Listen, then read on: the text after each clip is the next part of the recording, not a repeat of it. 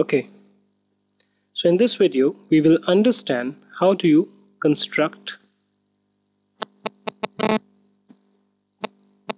tangents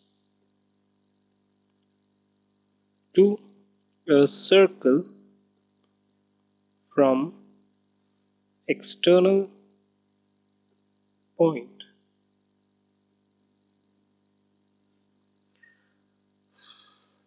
Let's say you have a circle. The center of the circle is O, okay, and the point is A, right? Now let's say, so as a first step you join AO.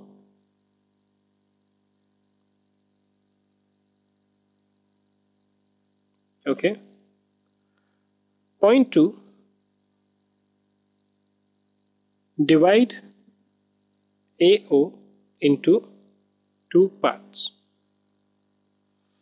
So taking this as the needle point, put in the needle of the compass here, cut an arc this side and cut an arc this side.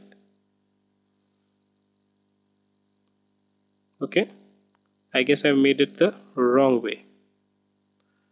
So cut an arc here and cut an arc here. Put the needle of the compass at O and cut an arc here and cut an arc here. Join these 2 points.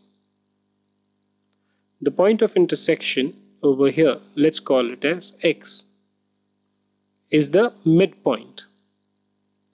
So now taking X as the center, draw a circle with the radius.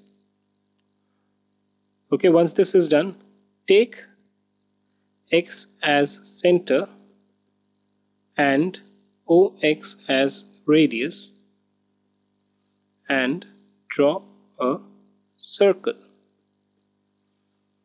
So you took this as the center, you took this as radius. Now you basically draw a circle.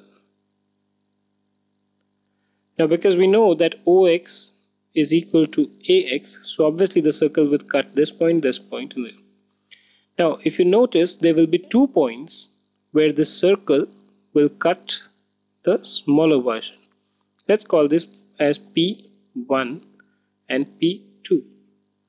Then you join AP1 and AP2. So from here join AP1, from here join AP2. AP1 and AP2 are the 2 tangents, and you can verify this. So basically draw a radius here and measure this angle, draw a radius here, measure this angle, both of them will be 90 degree each,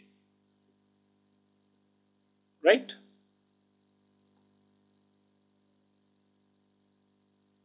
Okay.